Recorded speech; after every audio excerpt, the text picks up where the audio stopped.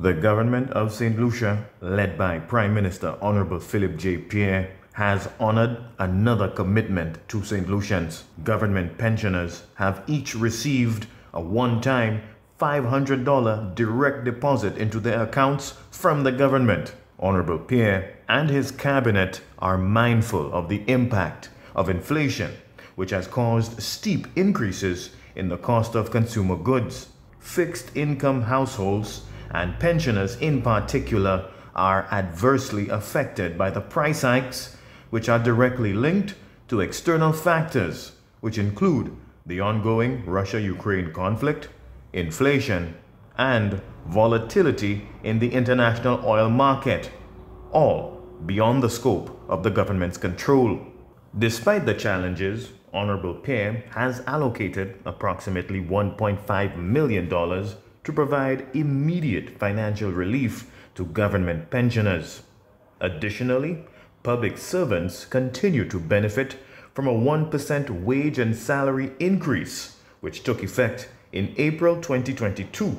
The 1% wage and salary increase represents approximately an additional $4.5 million per annum for public servants. A further 2% wage and salary increase is scheduled to take effect in 2023. Honorable Pierre, who is also the minister responsible for Social Security, is also pleased with the decision taken by the National Insurance Corporation, NIC, to adjust pensions commensurate with increases in the Consumer Price Index. NIC pensioners will receive a 4.2% increase in monthly pension payments. The increased pension payment will be made in August 2022 and will include a retroactive payment for July of 2022.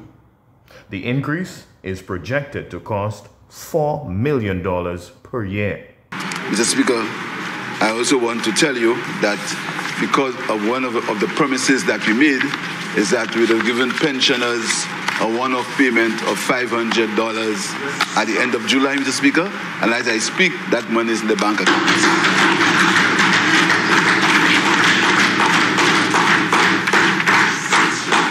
And also, Mr. Speaker, after discussions with the NIC has agreed to give all pensioners a 4.5% increase starting from July this year.